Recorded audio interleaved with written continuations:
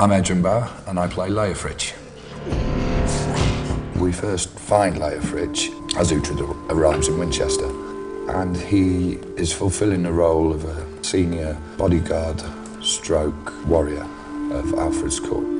Uhtred and Leofric's initial meeting is very antagonistic.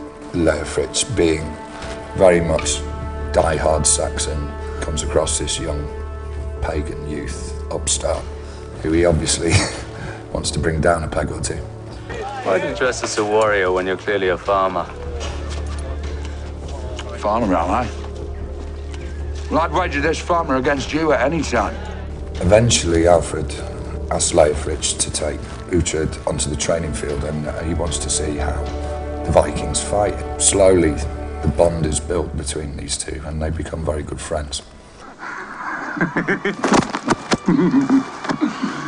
Leofric is very much Alfred's man, but at the same time, he's quite excited by Uhtred's vision.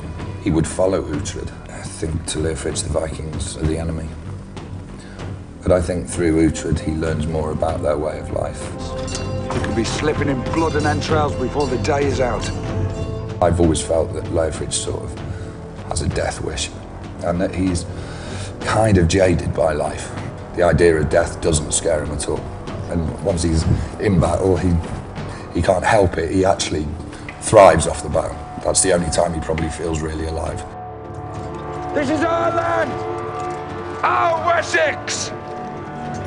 This is our England! It's sort of fascinating to think this is the very earliest formation of what we now know to be England.